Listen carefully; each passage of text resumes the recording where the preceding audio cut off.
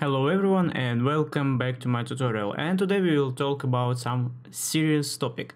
So we will talk about the schedules and how we can calculate some not ordinary numbers. Let's say you want to calculate, for example, your room but minus, for example, 0.1%. So how you can do that without, for example, Excel or without typing by manually? I will show you today. Let's start it. For this tutorial, I will open some sample projects and we will use them to show you something new in schedule. Actually, this tutorial it's more like introducing to the schedule, because the second tutorial will be more for advanced users. So let's go, for example, let's say we have here the room's schedules, as you can see right here. Let's go inside this room schedule. It's opening now, and as you can see we already have some schedules here by square meter area, and this is okay, so this is really totally fine. Let's make some changes here. So to create here some changes, we should go inside this project, right here the fields, and edit. Let's go here. And before we will create some new changes, I will show you some main things, how to create your schedule really cool, like in Excel, for example. For example, I want to make the total numbers here, right? So what I'm gonna do, I'm going to the sorting and grouping, and I will find it here, the grand total. So let's use the grand total, and now Revit asking us what the type grand total we want, title, count, and totals, for example. So yes, I want title, I want count, and I want total in one line. So let's say okay, and you will see now changes. Grand total it's 33. So 33 type of the rooms, but as you already see, I want to make the grand total of my area. So where is it? So how I can do that? Actually pretty easy, but when I was the student I cannot find it ways locating. So you should go, for example, to the formatting here. You should find the area, and here under everything you will find here no calculation. You should change to the calculate total. So change to the calculate total, go OK, and you will find now total of your square meters area. So really easy, but yeah, it's hard to find ways dislocated. So and here you can do everything else, like coordination. You can fill it the format, type the format. For example, you want to make the 20 after your number, let's say like 1608.20.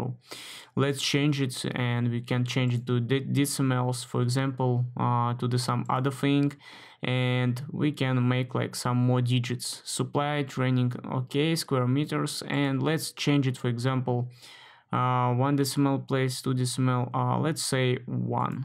So as you can see, it will be like this formatting, or it will be like equal to 10, or we can get like this result. So let's do it, and as you can see we have two numbers after dot. So maybe sometimes you need that, that's why I'm concentrating you're on this thing. Okay, so let's find some other thing what we can do here right in the schedules properties.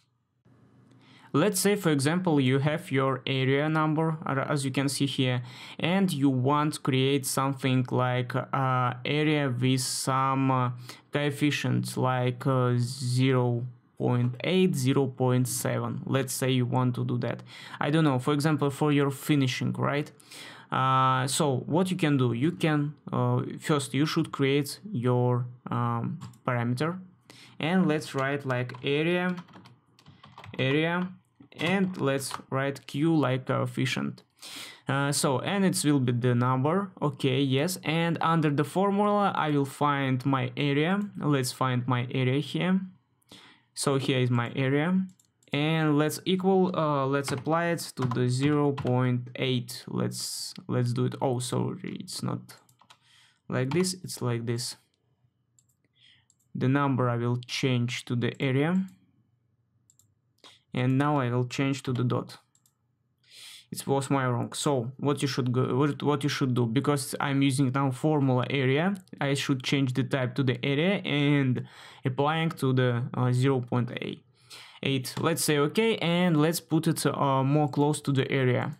So now it will be around here. Let's say okay, and now you can see this is my real area. This is my area with some coefficient. So you can do easily it right now in the schedule. You don't need work in your Revit now. You don't need change your room. You can create it right in your schedule. Okay, let's go more deeper. Let's say your I don't know, your tutor, your client, your customer, whatever, they saying like, okay, I not understand. So is it big square meters area or no? Can you make, for example, like a percentage from whole of the area? And you will think how you can do that. Actually, you can do it really easy. Again, we will going to the parameters.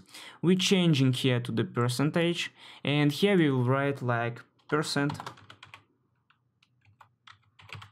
Okay, so and here you can see this is grand total area. So now the Revit asking us from what we want get the percentage of our area, from area A or from area Q. So I will use the real area by grand total.